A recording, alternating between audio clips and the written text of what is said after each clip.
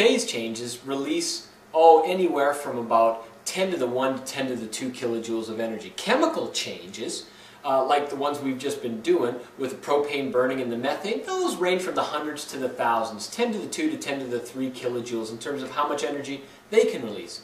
Nuclear, 10 to the 6 to 10 to the 9 per mole of reactant. Oh my goodness, that's an unbelievable amount of heat. Because actually in a nuclear reaction, you're converting matter into energy according to Einstein's equation. Oh man, no kidding, that's something else, isn't it? Now, here's the thing. For nuclear chemistry, generally in the high school level, you just got to know a few things. One is that when you have a nuclear equation and you have written elements in their mass number and atomic number scripts, that the reactants and products must conserve mass number and atomic number. So, take a look. 92 and 0, that's a neutron hitting uranium, by the way, and when neutrons hit uranium, they can split, form barium and krypton, and release massive amounts of energy.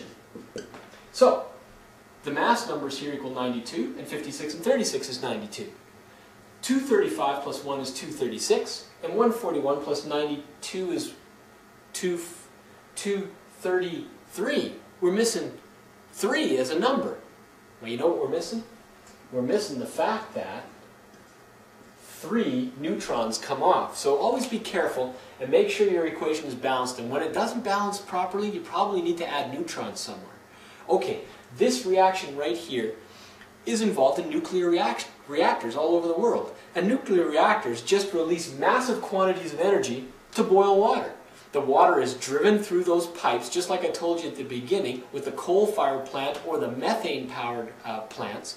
And what they do is they spin turbines to produce electricity. So we use nuclear energy to really produce electricity through the boiling of water. Quite simple.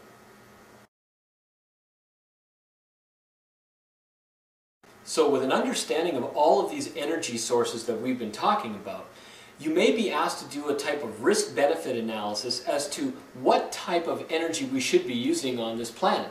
Now, I've listed some of the ones that we've been talking about, and then there are some other ones here that we haven't really discussed yet. But in terms of a risk-benefit analysis, you can easily put things together from your common sense. Nuclear, of course, is quite dangerous because of many reasons, really. Nuclear power releases such a quantity of heat that it sometimes can be uncontrolled and can lead to a meltdown of a facility that's actually creating electricity from it. So, that can be very dangerous. Also, because of the radioactive waste that's involved with nuclear energy, because when you are actually turning matter to energy, you're splitting that nucleus.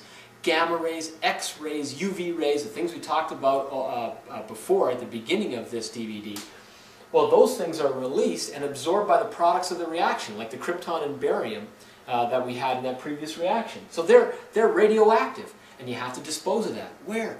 You bury it in the ground? Not a good idea. So shoot it into space? Yeah, if the rocket blows up in the air, oh, you're in trouble. So there's risk-benefit analysis for nuclear. Now, fossil fuels, I mean, this is what we really use in the largest quantity on the planet, whether it's coal, oil, or natural gas. But fossil fuels can produce acid rain because the sulfur that's usually in these fuels that we can't get out, well, precipitates back to the ground as acidic deposition. We'll talk about that in the acid-base disk too. So that's pretty nasty. And then hot-burning car engines produce nitrogen oxides, which also contribute to acid rain. And then carbon dioxide, of course, that comes off of here leads to the greenhouse effect. So fossil fuels are pretty nasty too. The great alternatives would be wind, solar, hydro. If we could properly harness these guys, these are renewable resources as opposed to these non-renewables, and these would be great to be able to use. And of course, wind, we've seen wind generation with windmills. We can make electricity, solar power from solar panels. Hydro, we got dams that actually take gravitational potential energy from a water and are able to convert that to electricity. Geothermal is one that's very interesting because that's just heat that comes out of the ground. In Iceland, they actually use that heat that comes out of geysers in the ground to be able to turn the turbines to make electricity. These ones, all renewable. Well, geothermal is considered a renewable resource just because it keeps on coming up out of the earth. It's not quite renewable. But these are also, wind, solar, and hydro, they are solar energy renewable resources. So very safe, but sometimes very expensive, and those might be the detractors from using these now. But somehow, somewhere, we got to get out of those fossil fuels, don't you think?